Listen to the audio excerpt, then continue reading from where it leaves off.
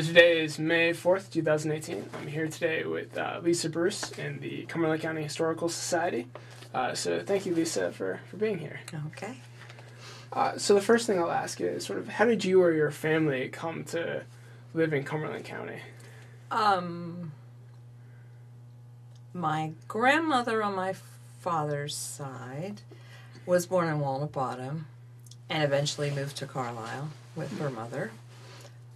My grandfather on my father's side was an immigrant from Germany, and she met him at the Plaza Hotel in New York City. He was a beautician there, and she was working as a receptionist at the beauty parlor.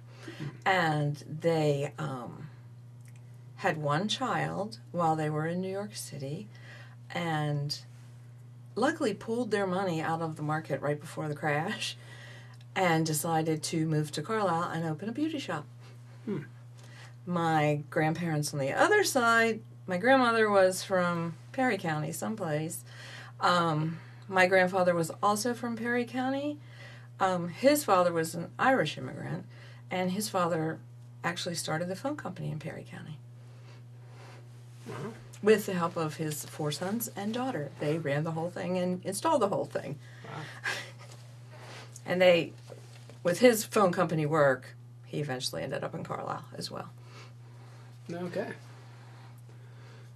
So did you grow up in Carlisle then, I did. Or? Yeah.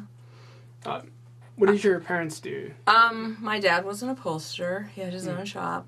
For a time, he worked at the state, at the Capitol building, upholstering things there.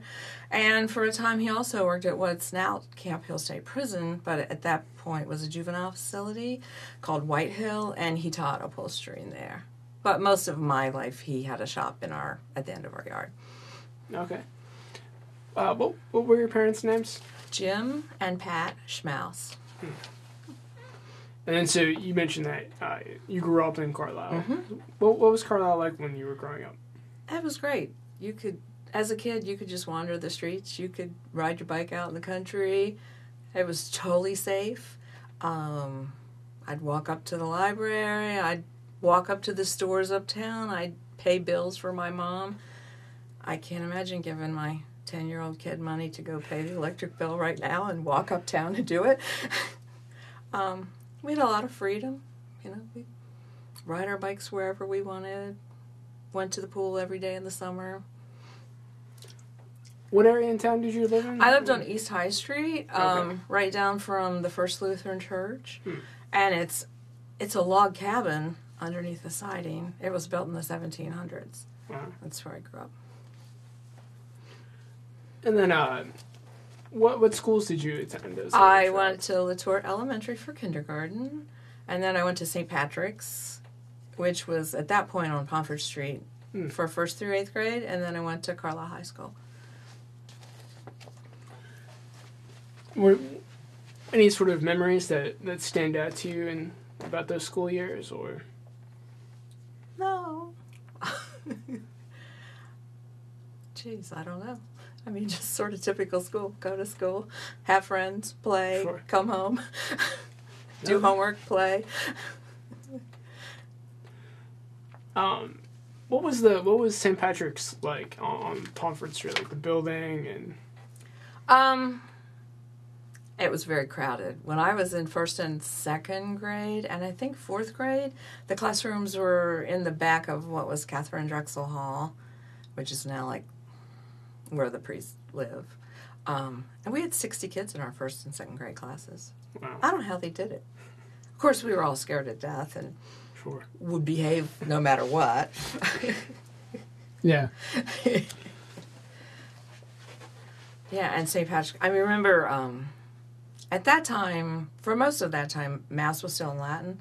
So I was in the choir, and we sang all Gregorian chant, and we sang at every funeral. I don't know how we learned anything because we were always over at the church singing songs at a funeral.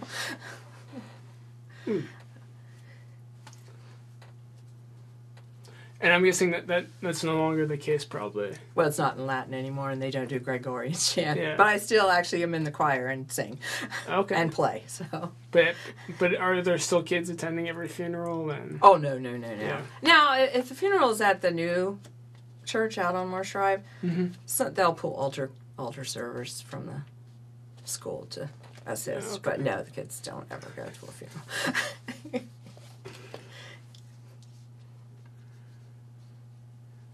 So, what did you end up doing after you graduated from high school? I went to Slippery Rock State College, which is now Slippery Rock University, and I double majored in special ed and elementary education. And did you end up going into education? I did. My first job that I accepted was sort of on a crazy whim. I went to New Orleans to teach. Oh, wow. They are so desperate in New Orleans for teachers that they will go all over the country and talk people who don't know any better to come in there. Well, how long did you stay in New Orleans? 15 years. Wow. I met my husband, had 4 kids, but the deal was we could stay until he could retire with a partial retirement, and we were moving north of the Mason-Dixon line for the kids' sake. Yeah.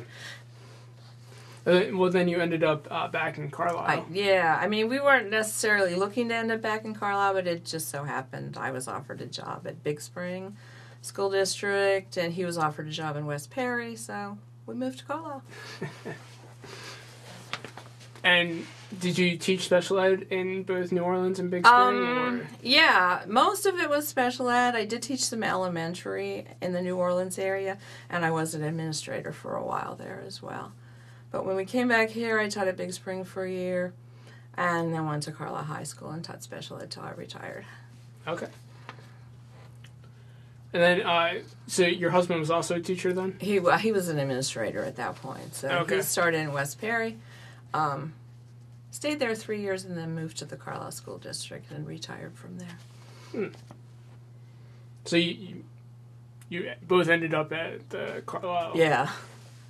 What was that experience like? Or well, it was kind of weird to go back and teach at the same school that you had attended. Yeah. And a lot of the teachers were still there, even though it had been a while, in my opinion. Sure.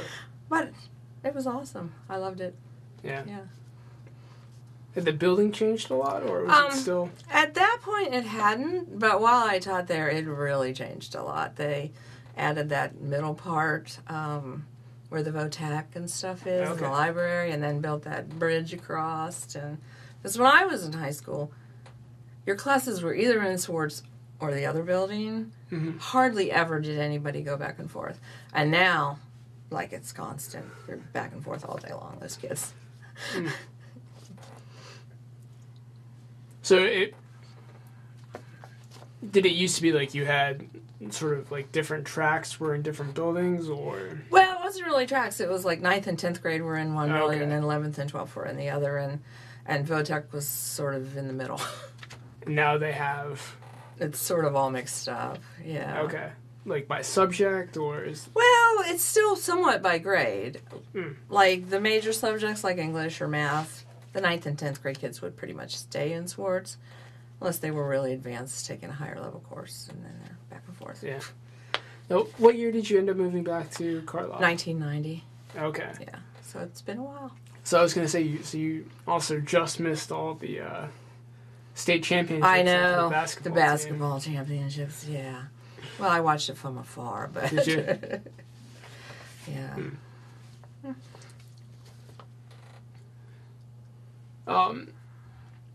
So your husband also, you said, was an administrator at Carlisle? Yeah. So, was he an administrator when you were a teacher, or did he become an administrator after you retired?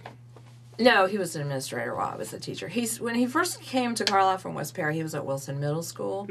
And then after a few years, they moved him to the high school where I was. And they sort of made a deal that, like, he wouldn't observe my, evaluate my work or anything. That'd be sort of weird. Yeah. But really, I never saw him. Because I'm back in my little room doing my thing, and he's up in his office doing his thing. And then did he stay on after you retired? Or? No, he actually retired before I did. Did he? Yeah. Okay.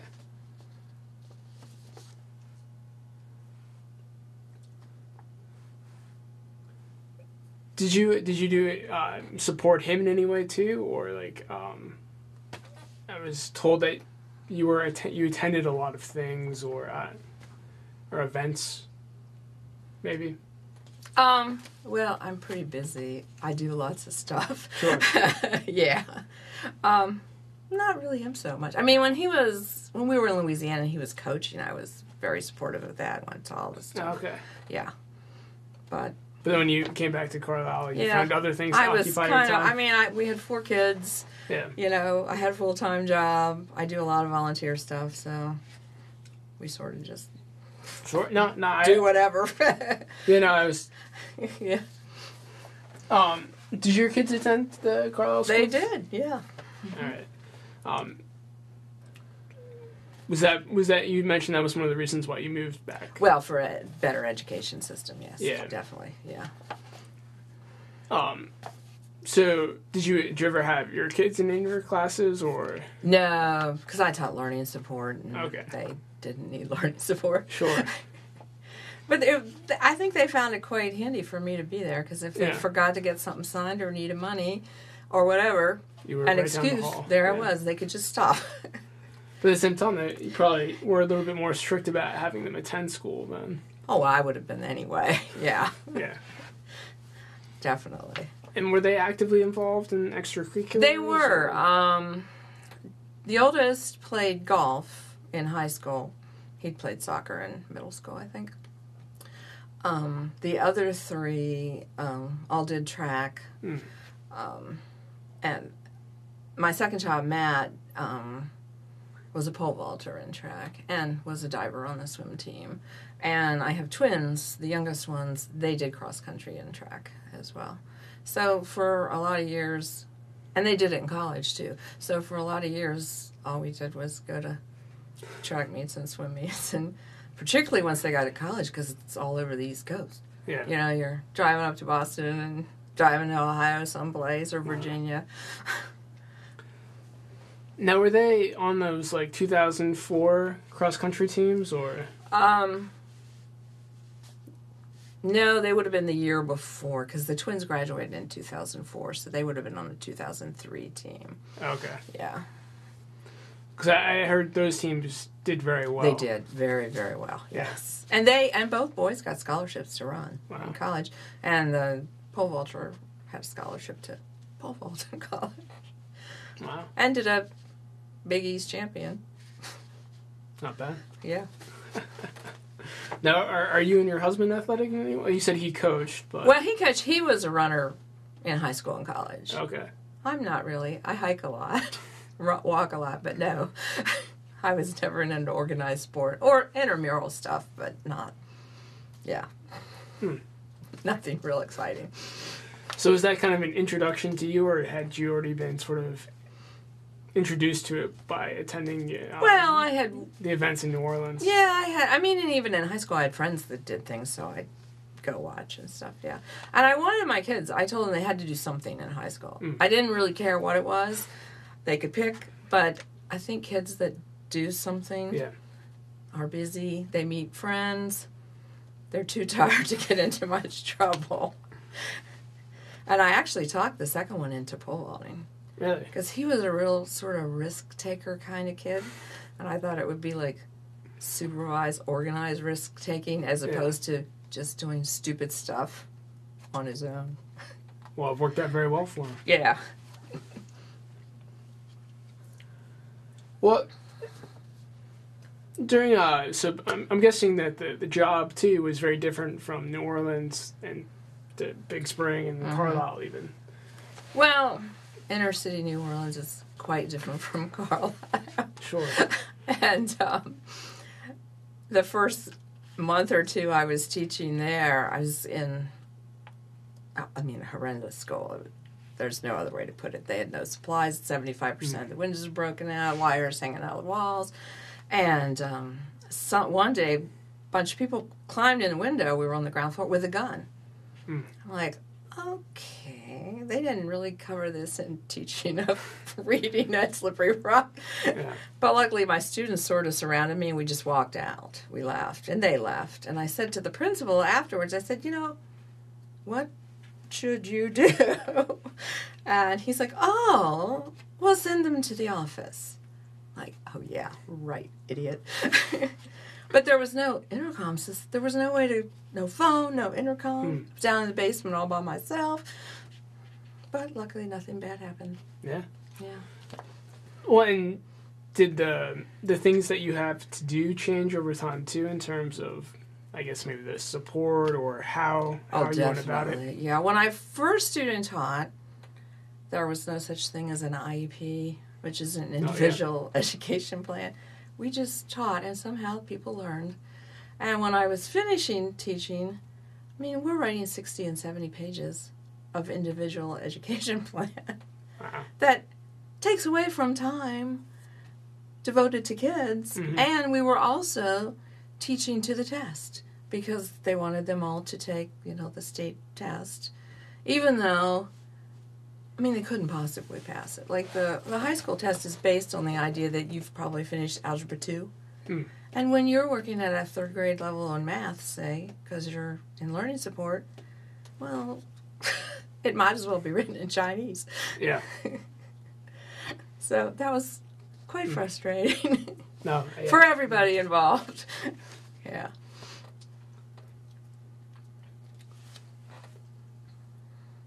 Yeah, and too, I'm sure that, they tried to track all, like, how well your students were doing. Right, too. yeah.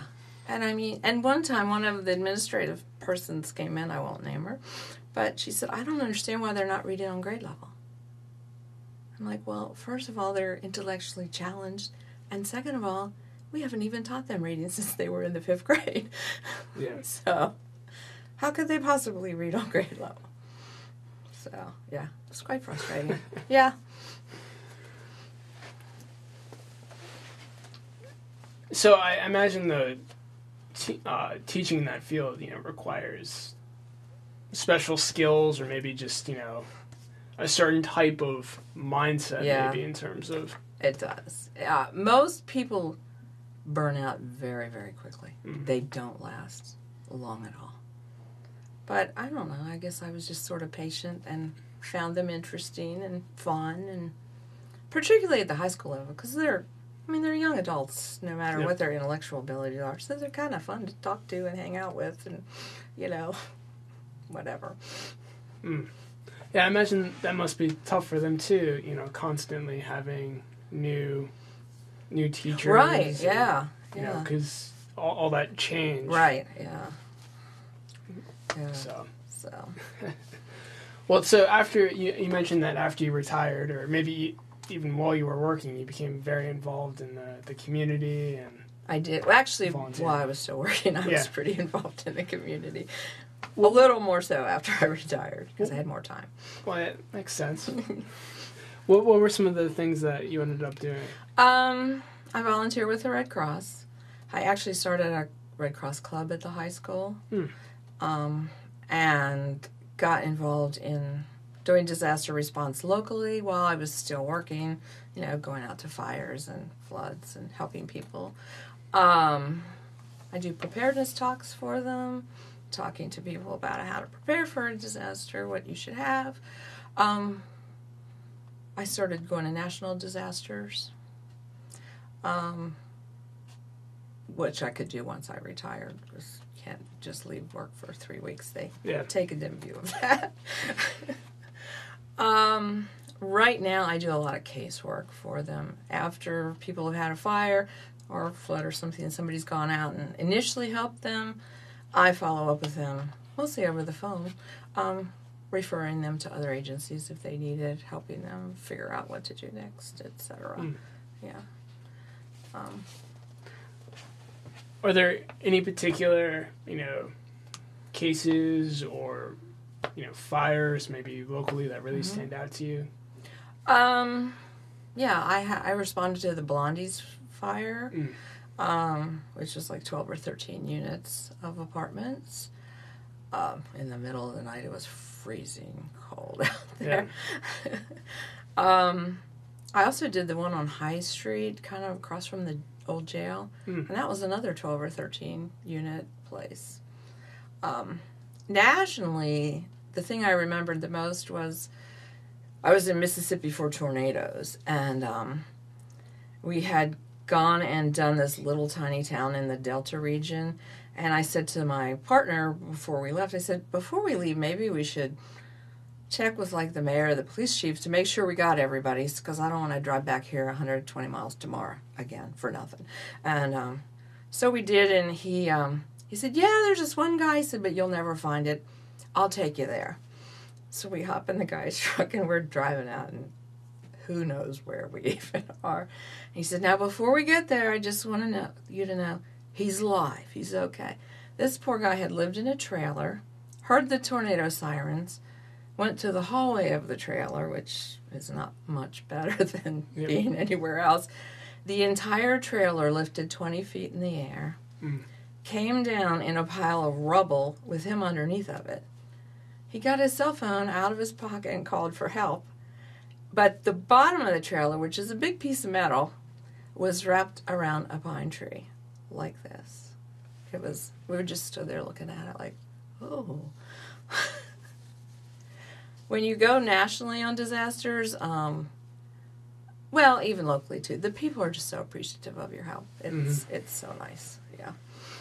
And the people at nationals, when they bring a lot of people in from all over the country to help if it's something really big, they're just kind of a fun crowd to hang out with. They're all interesting. Yeah. On that particular trip, there was a couple that was in their 80s and were still doing it. They had started in World War II when they were in high school helping the Red Cross and still could help. So, kind of fun. Now, you mentioned, the Blondies and the high street fires. Yeah. Is a lot of that, I mean, are you kind of like notified as soon as the fire is out, or even while the we're notified as soon as the fire chief determines that they can't stay there. Okay. He asks them, do they have any place to stay? And if the answer is no, we're called. So we don't often get the call right away. Because there are some people, they have insurance. They don't need the Red Cross. They can do or for themselves. Family that's local. Right, or whatever. Yeah. And then you mentioned nowadays most of the work that you're doing is sort of following up. So is that a lot of referring? Yeah, referring to other agencies that could help them. Because we are limited, the Red Cross is limited by National Red Cross into what we can do for people. We're allowed X dollars for food and clothing, X dollars for lodging. I can extend it a little bit sometimes, but after that, I need to just refer them to partner agencies that could maybe help them. Salvation Army, New Digs, veterans if they're a veteran, stuff like that, yeah. But I imagine most people, are, even if they lived in the area for a long time, probably don't know the specific places to ask. So. Right, yeah.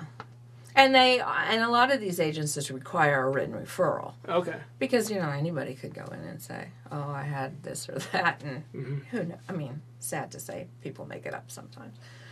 So you're able to provide that written referral? Yeah. And mostly just listen to them. Yeah. As they muddle their way through this mess that they're in. I had one gentleman, it was a flooding situation, although his house was not flooded, the basement walls had collapsed. And he's like, I think I can get back in here tomorrow. I'm like, no, I'm not a contractor, but I'm pretty sure it's going to take a while for them to fix this. Yeah. So. Yeah, no, imagine.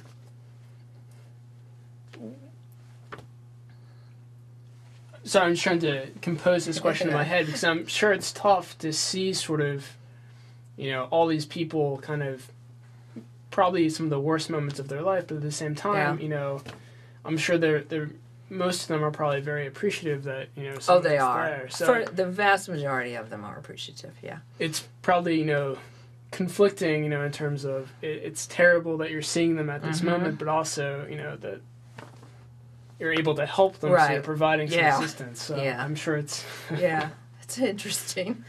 Not everybody does it. I also am if we were to have a local disaster, most of the time that's flooding.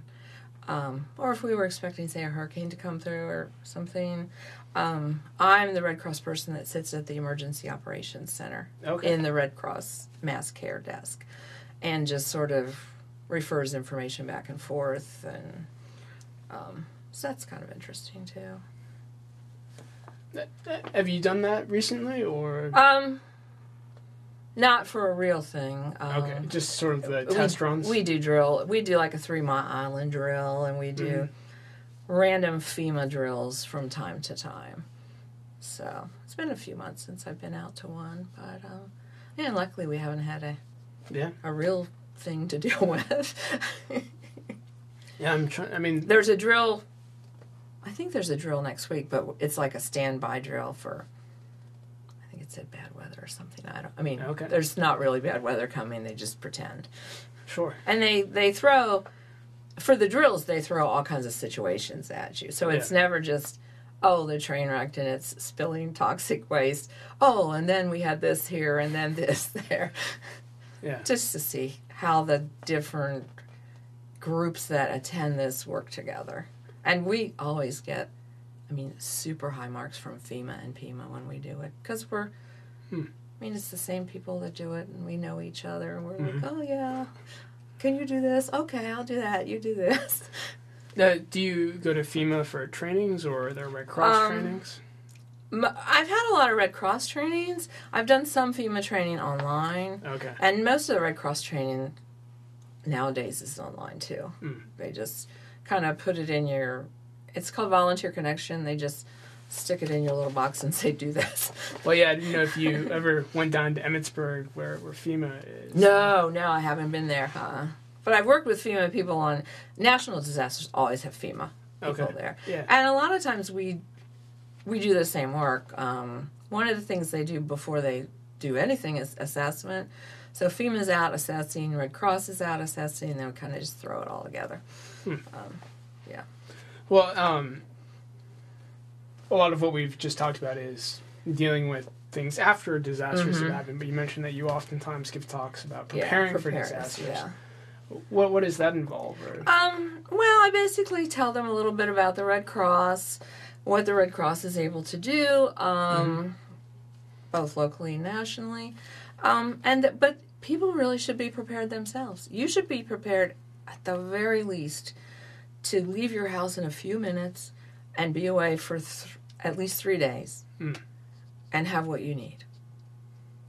And the same to be at least stuck in your house for 3 days, maybe without power and water, and have what you need to survive.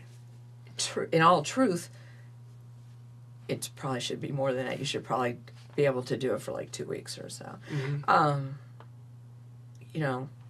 I tell them what they should probably have in a kit to run out the door with, what they should have in their house if they're stuck in there for a certain period of time, etc. And it's interesting because when you do this talk, the people that are really old get it completely. Because they grew up on a farm somewhere and they probably were stuck out there for a week or two at a time when their snow was bad. Sure. And the young people are just like, well, I'm just going to call, or it's not going to work. And I say, yes, the local Red Cross can help you if it's just a few houses. If it's the whole town, like in some of those hurricanes and tornadoes, no, we can't fix it. Yeah. We can bring in people from outside eventually, but for those first days, you better be able to take care of yourself. Now, when you say, be prepared to leave, I'm just, maybe for my own personal, when you leave, or how are you expecting people to go a certain distance or still within the area? Or, well, it sort of just depends. On the situation? On the situation. And I'm the worst at this. You should always have a half a tank of gas in your car. Always. My mom always does that. I wait till it's on that little light is flashing too, because I don't like putting gas in the car. Because if, say, the power was down, the gas pumps aren't going to work either. Yeah. And the little Mac machine's not going to work either. The ATMs. I said, have half a tank of gas in your car. Have a backpack prepared with copies of your insurance papers, a list of phone numbers that you might need, because if your cell phone's not working, I don't know anybody's phone number. It's all in my phone. Yep. I'd have to... a place where you could go, maybe. Some cash. Maybe a week or so of your medication. Some clothes. If you have a baby, like diapers and formula. And if you have pets, you really need to think through. If you just had 5 minutes to get out of the house, what are you taking? What do you need? I mean, it's... I had this conversation the other day. I mean, how reliant we are nowadays on technology, and what happens if it goes like that. Totally lost. And I always say at the preparedness, the big disaster is probably going to be if the national grid goes down. Yeah. And they can hack into that. We'd be lost. We would. We can't call anybody. We can't do anything. We wouldn't know how to navigate to anywhere. Right. Nobody knows how to read a map. And another thing, you should have some meeting place for your family. So say if, you're at work and someone's at school and somebody else is away, if something ever happens, where are we meeting? Because my husband's from New Orleans, and Katrina, their phones didn't work for each other. They left. The ones who left and got out, their phones worked wherever they were, but they couldn't call each other at all because I guess it went through New Orleans or something. They could all call me. I could call the other one. But yeah. And they didn't, It was a big mess. What? So he had family then in He did, yeah. New Orleans at that point? Yeah, plenty of it. And my oldest son is a meteorologist, and he actually called them right before, because they didn't order a mandatory evacuation till the very last minute.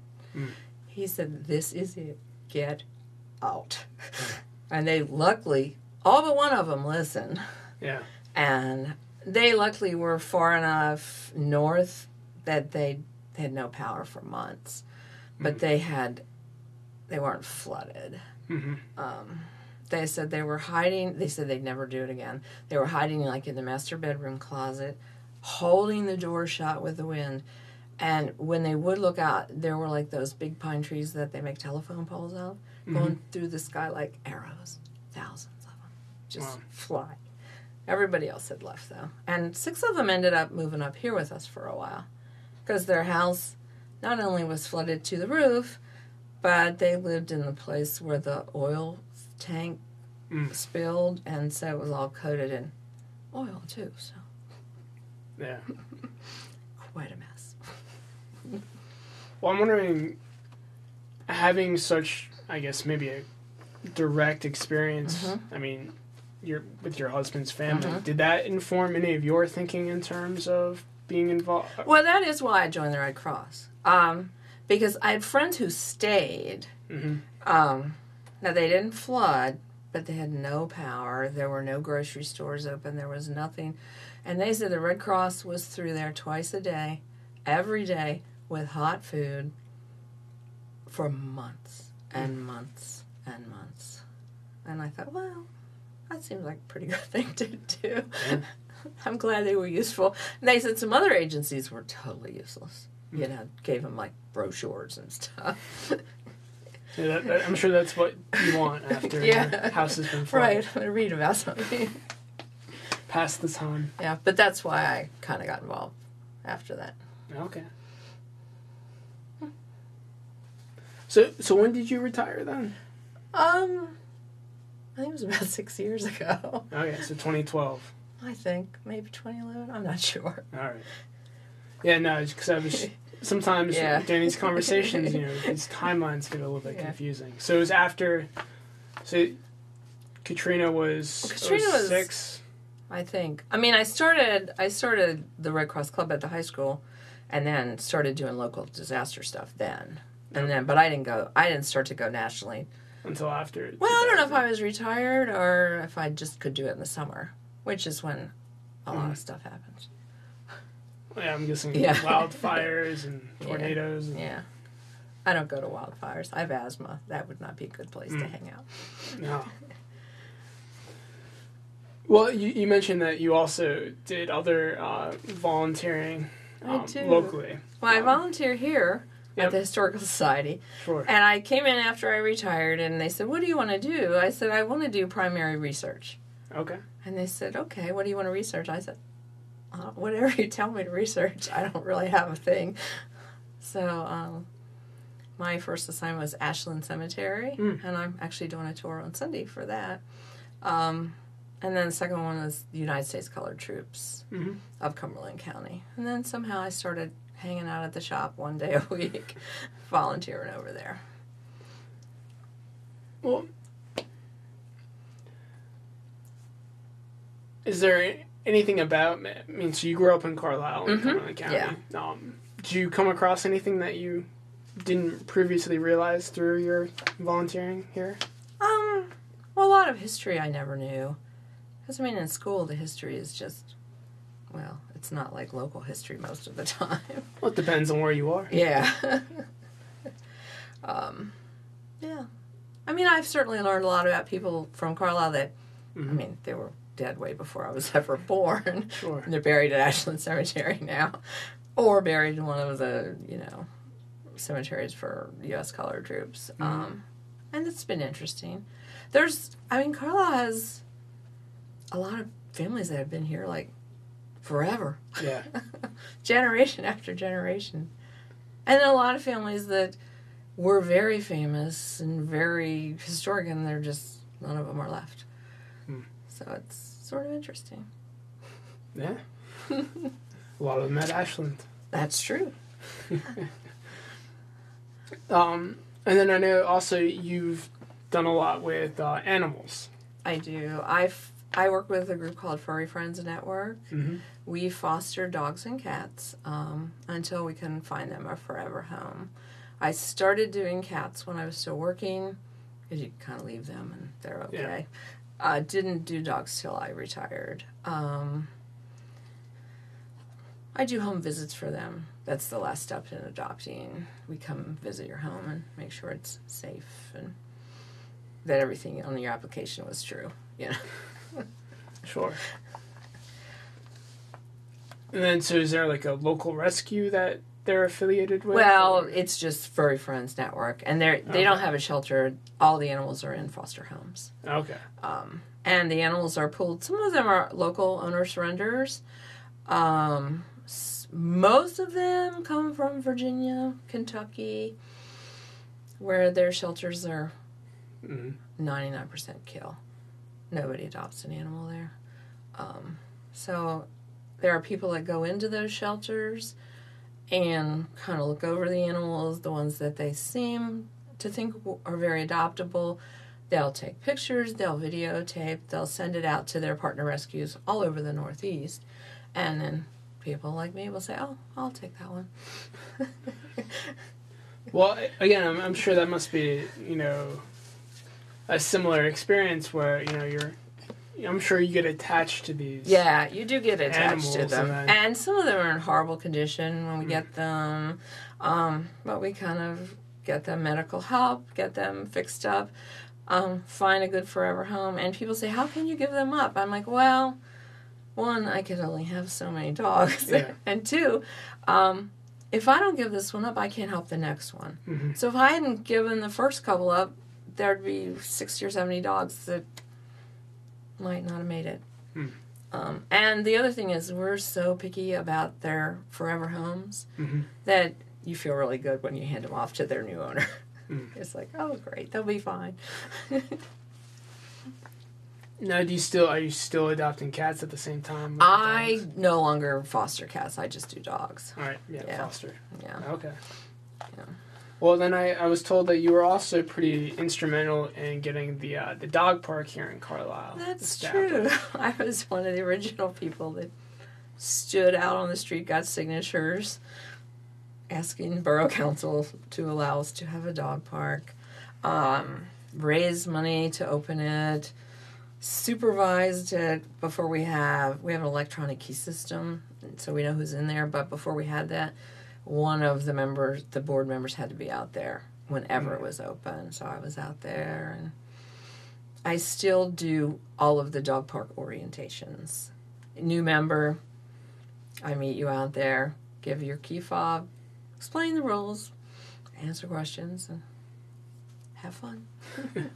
Now, is it a pretty, not having a dog here in Carlisle, I can't say I've been, so is it a pretty popular park, or? Yeah, I think so. I mean, the people that join it just love it. Yeah.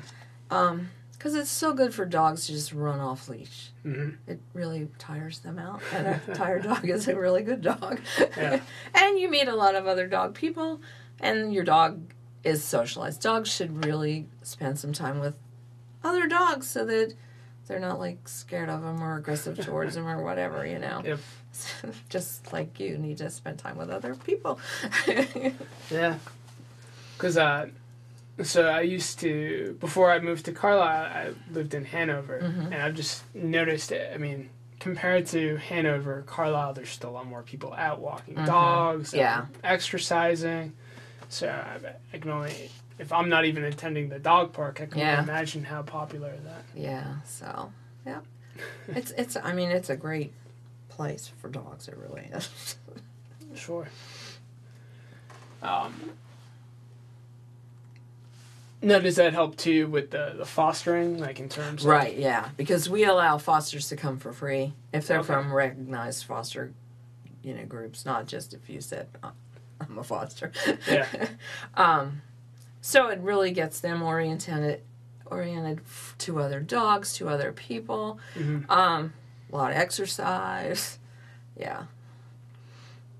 Yeah, and I'm guessing you also don't necessarily know the past of the dog either, so... No, most times you have no clue. You just have to sort of evaluate as you go. There are some dogs that really are not dog park dogs, because of whatever they've been through. And some of them are just sort of lazy slugs who just kind of sit. Sure. Now, do you have sort of, like, permanent... like family dogs? Oh, we do. We have 4 dogs of our own. Okay. Yeah.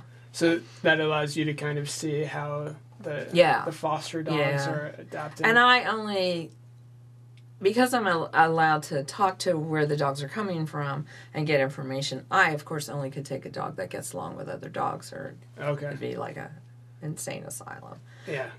But my dogs are so used to it, they just... like, oh, there's another one. I try to stick to one foster at a time. Sometimes it overlaps a little. All right. Yeah. But I just recently, in the last 2 weeks, had 2 fosters adopted out. So right now there's no fosters at the house. So you're looking for the next one? Right now I'm taking a little bit of a break. Okay. I have some trips planned, and sure. I don't want to. Well, yeah, actually, let me ask, how long does it usually take...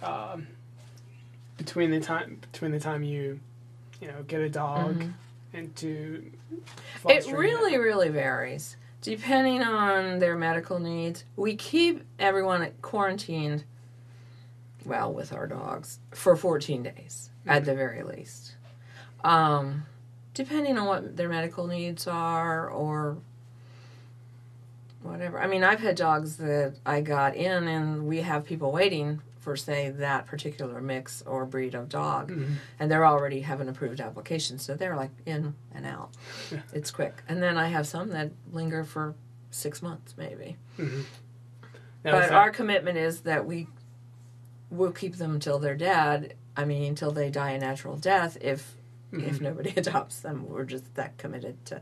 And people will complain about our application process and say, you don't like people, you like dogs. We're like, yeah. That's well, about especially it. probably after all the dog has been through. Right. I mean, some of those dogs, it's horrible. And, we want them never to have that again. Yeah. I had 2 dogs, 2 separate occasions, where the owners moved in December, tied them in the yard, and just left. And 2 other separate occasions where the owners said, somebody doesn't take this right now, I'm shooting it.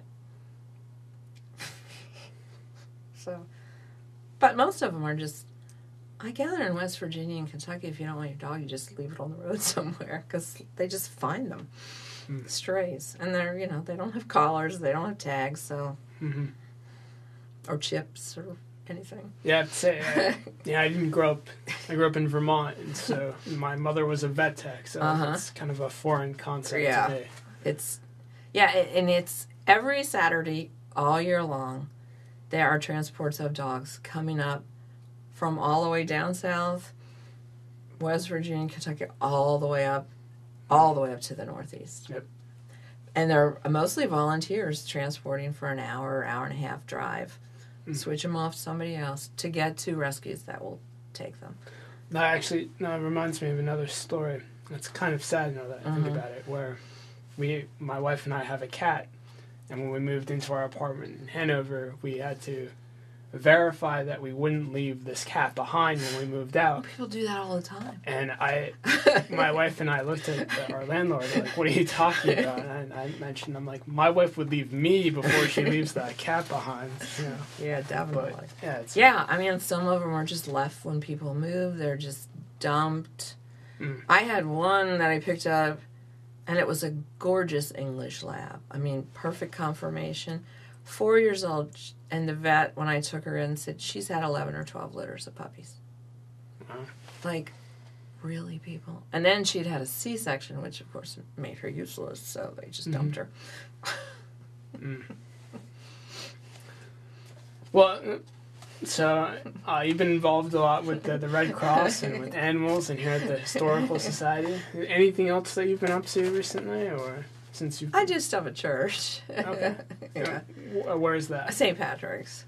Yeah, that's I take communion to a nursing home. I help direct the children's choir, and I play guitar and sing with the big people choir, as we call it.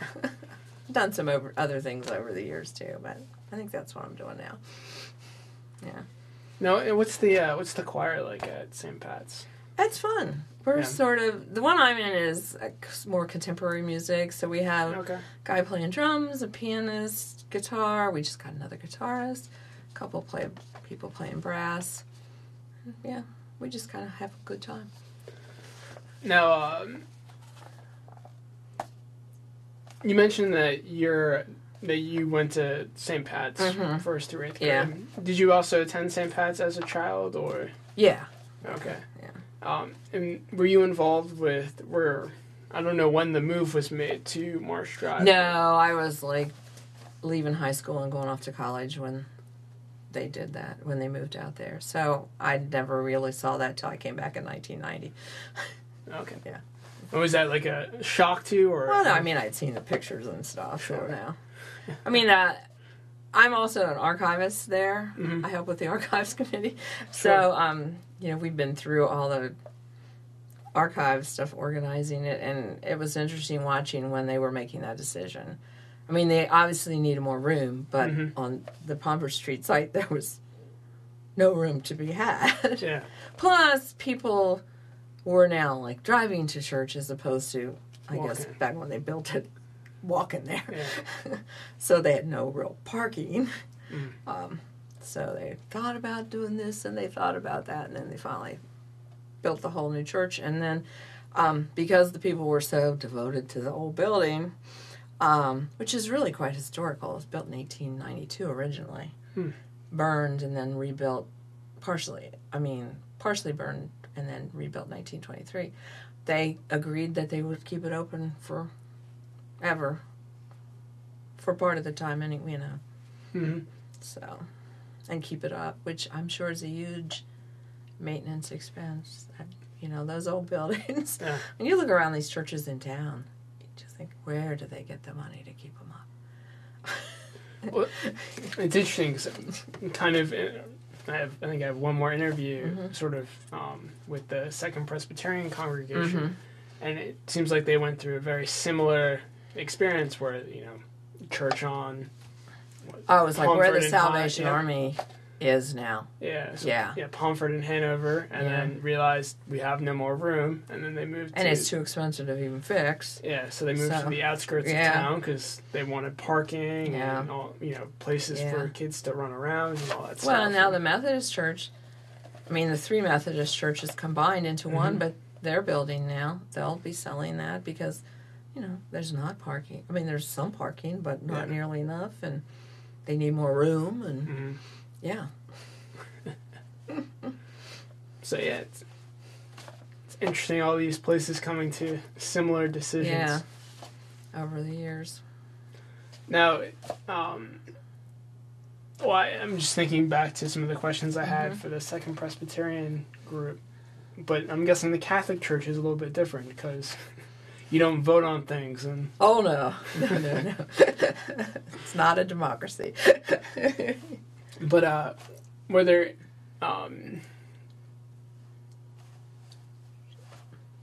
So you said you moved back in 1990, so you would have had Reverend Fontanella. Yeah. What was he like as? He was wonderful. Yeah. He was there 27 years till he retired. Wow. And when he came in, it was a disaster. Was it? Financially, there was not a penny to pay the staff the next day. A total disaster. And he got the place up and going and running and active and pretty cool guy. He was very good. His hiring practice was, I hire good people, I pay them a good salary, well, as much as the church can pay, and then I leave them alone to do what they do best. He didn't micromanage and complain, and if people came and complained about something, he's like, no, I'm not listening to it. You have to excuse my ignorance, but was he also in charge of the school, or is that separate? Yeah, well, it is under him, but a principal would be hired to run the school. And the school has a separate school board from the parish council, I think they call it, So, So ultimately he is, but he's not involved. They wouldn't be involved in the day-to-day efforts of it all, Well, I didn't know if some of that financial, bled over to the school and he oversaw. Well, and that was probably most of the staff at whenever 27 years ago before he retired was. That was probably most of the staff, the school. They have a lot more staff now than they used to, but they have a lot more physical plant to deal with. Yeah. So, what was he like, sort of in the pulpit in terms of the sermons? He was very good, excellent. Very kind of down to earth, very honest. He knew every single person's name in that church, and when you go up to communion, he's like, Lisa, the body of Christ. I don't know how he knew all those people because it's pretty big. Yeah. Obviously, if they were new, he had to figure it out later, but no, he was an interesting guy. He really was. Yeah, he did a good job out there for 27 years. And when he retired, he had a house in Crisfield, Maryland, that he had for years, and was mostly there, but would come back for people's funerals that he knew. And he said, "When I die, I want to be in the old cemetery." I don't know if you know Steve Mellon. He's buildings and grounds guy. No. But he's like, there's no more room in the old cemetery behind the old church. It's been there since 1751. It's full. He said, well, you can put me between the church and the rectory. He said, we can't get a backhoe in there. He said, you can find some people to dig a hole there. And that's where he is. He insisted he was going to be there. Yeah. And they found some people to dig a hole. Well, somehow they dug the hole. I don't know. Wasn't part of that. Yeah. I think I was working then.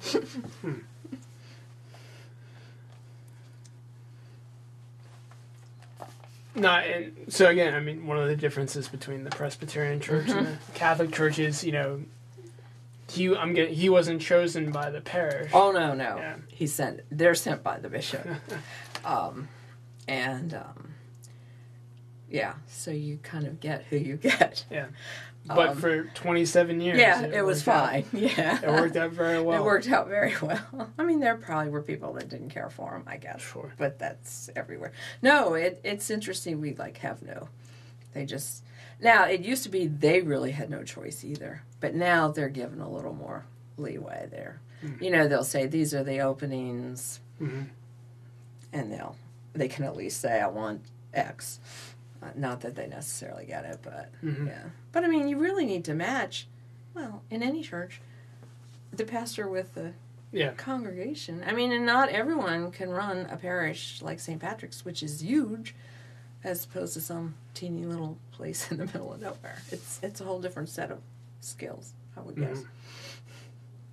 Yeah, I would imagine. And I think Carlisle, I mean, overall has a very well-educated populace. Mm-hmm. So it's a little different preaching to a well-educated crowd as opposed to, you know, maybe somewhere in the boonies of nowhere where not so much. How big is the parish then? You know, I'm not sure. I would say probably over 2,000 families. Mm. I'm not sure that all of them are active, you know, but a good many. The church... I think the North Drive Church holds a little over 800 people. Okay. And it's pretty full all the time.